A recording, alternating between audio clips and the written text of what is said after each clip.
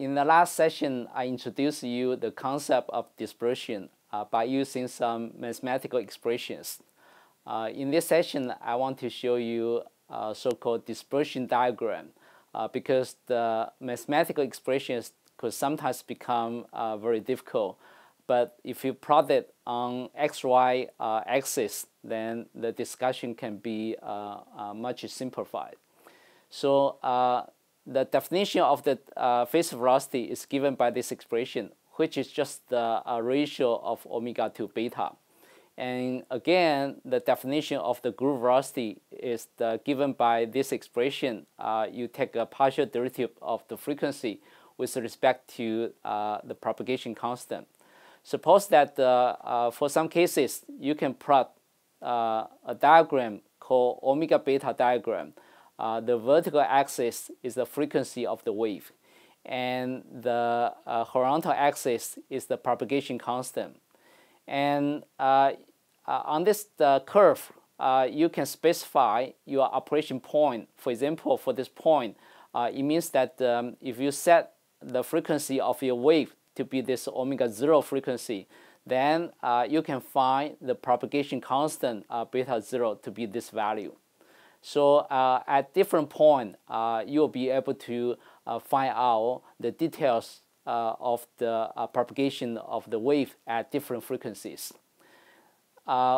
If we just pay attention to this the operation point, then if you connect this point all the way to the origin, and the slope of this curve, in fact, is just the ratio of omega over beta. So the slope of this curve will give you the phase velocity if you operate your wave at this frequency. And this wave will also have a propagation constant equal to beta 0. But if you look at this, the definition of group velocity, d omega over d beta is nothing more than the tangent of this curve at this point. So if you just calculate the tangent of this curve at this point, immediately you'll get group velocity. So this is how you find the phase velocity and group velocity on a diagram called omega beta diagram. And this diagram is called dispersion diagram. And on the next few pages, I'm going to give you a few real examples. For example, you have learned about plasma before, and we propagate a wave into plasma, need to have a frequency higher than the plasma frequency. And the dispersion relationship is given by this.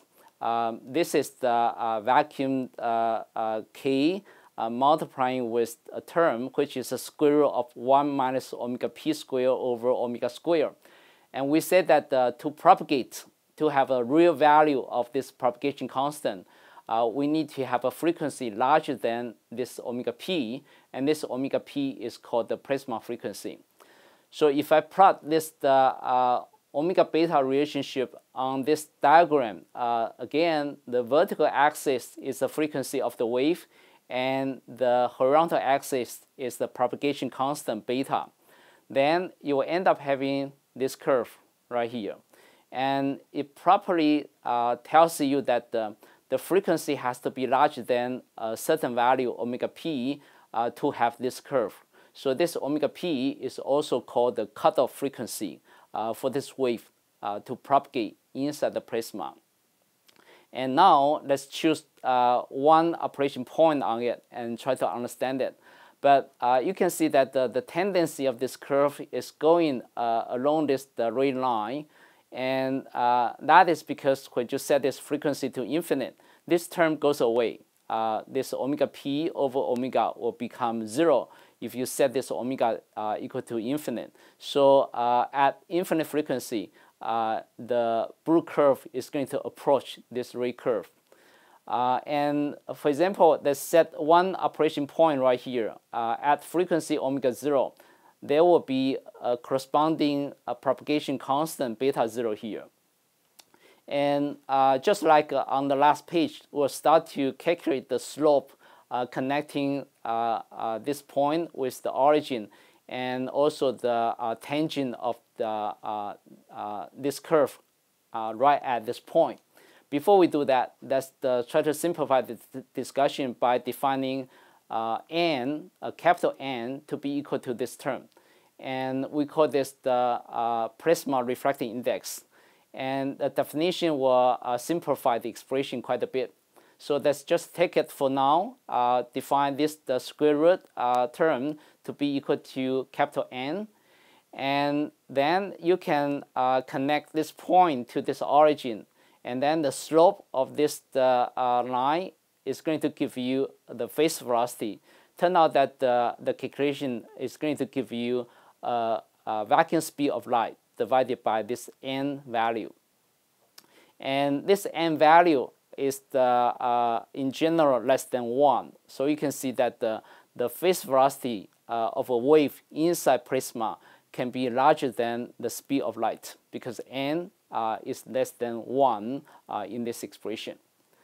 And if you calculate the tangent of this curve right at this operation point, then you end up having a value equal to the vacuum speed of light multiplying with n. And this is the group velocity of the wave propagating inside plasma. And because this n is less than 1, so you will be expecting that the group velocity of a wave inside plasma is going to be less than vacuum speed of light. And so this result does not violate the Einstein's special relativity theory. And the second example I want to show you is the wave propagation inside a waveguide. And I told you in the last session that the origin of the dispersion could come from material, could also come from a structure. So think about you have a circular waveguide like this, and you propagate the wave inside. And apparently, your electric field is going to be a function of the transverse coordinate, but the wave will be propagating along z direction. So this electric field phasor properly describes the field inside this waveguide.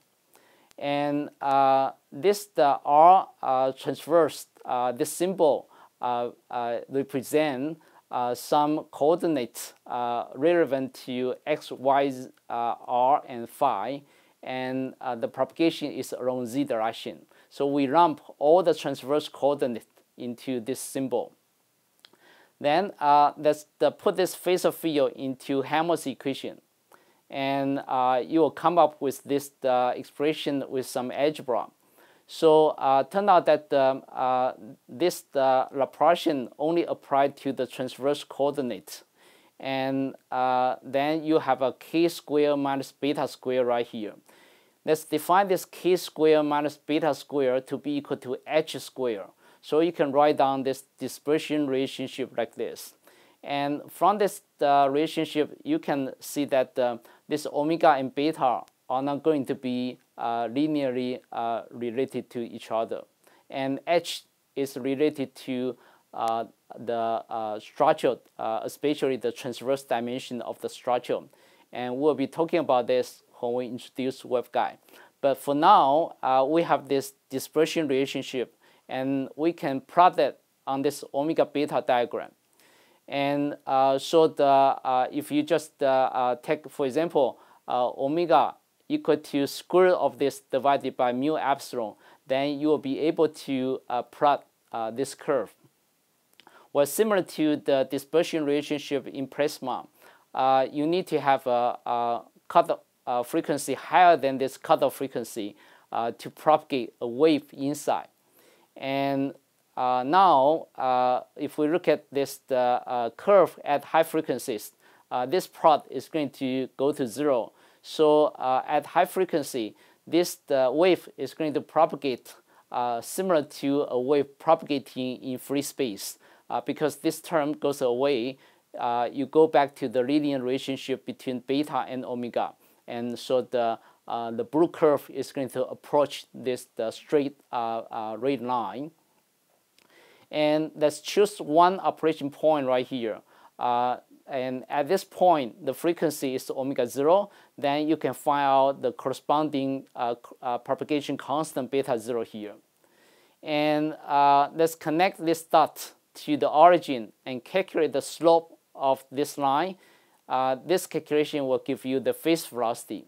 And if you go through the algebra, you're going to see that this phase velocity is going to be equal to the free space propagation speed divided by n, and this n is defined by the square root of the 1 minus the square term here. And in general, this n is less than 1. So again, the phase velocity can be a value larger than speed of light. And to calculate the groove velocity, you take the tangent of this line at this point. And this calculation will give you a value equal to c. C is the speed of the radiation in free space, multiplying with this n value. And this n value, again, is less than 1. So the groove velocity will be less than the speed of the radiation in the free space. And again, this is the energy propagation speed, so you will never exceed the speed of light. 所以呢，在这个小节里头，我介绍了什么叫做 dispersion diagram， 基本上就是把这个波的这个传输呢，在一个介质里头，或者是在一个结构里头，然后画出它的 omega beta diagram。然后呢，这个线在这个图里头呢，告诉你这个波在这个介质或者是在这个结构里头怎么跑。譬如说，我们选一个点，那这个点呢会告诉你说，在这个频率的时候，它的 propagation constant 会是多少。那在这个图很容易的可以看出来，就是这个波在这个操作点呢，它的像素度跟群速度是多少。譬如说，它的像素度，这个操作点的像素度呢，会等于这条线，也就是连接这个点到这个原点的地方的这条线的斜率。那你如果去算这个操作点的 tangent 的话，也就是这个 blue curve 的 tangent 的话，就是切线的这个斜率的话，那这个切线的斜率呢，会告诉你这个 groove velocity 是多少。那通常来讲，这个 groove velocity 不会超过光速，因为它是一个能量传输的速度。那但是呢，像速度呢，有可能超过光速，因为它不是能量传输的速度。那这个是这个小节所要跟你做的介绍，谢谢。